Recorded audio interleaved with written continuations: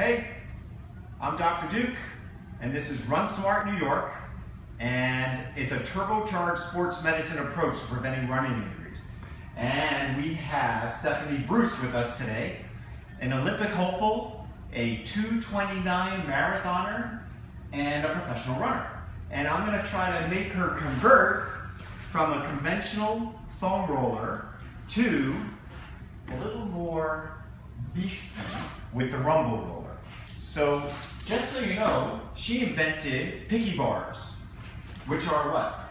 They're gluten, dairy-free energy bars made with real food ingredients that you can pronounce. Okay, there you go. So let's first show how to work out the IT band.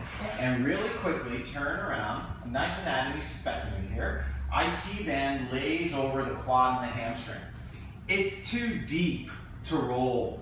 Everyone's always laying on the foam roller trying to massage it out. It's like trying to massage out somebody who's making, tensing their muscles.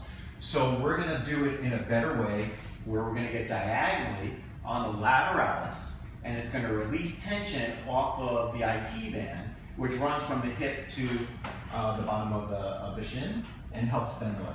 All right, let's show them what I showed you. Let's take the little guy. Let's take the little rumble roller.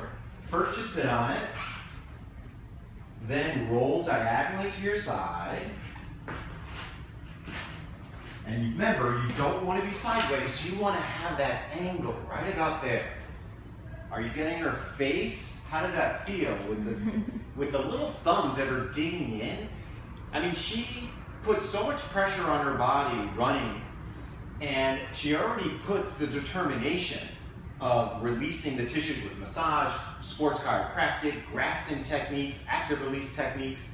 So using a foam roller that just mashes the tissue isn't enough. You want something to really dig in, just like if you were having that massage therapist work on you.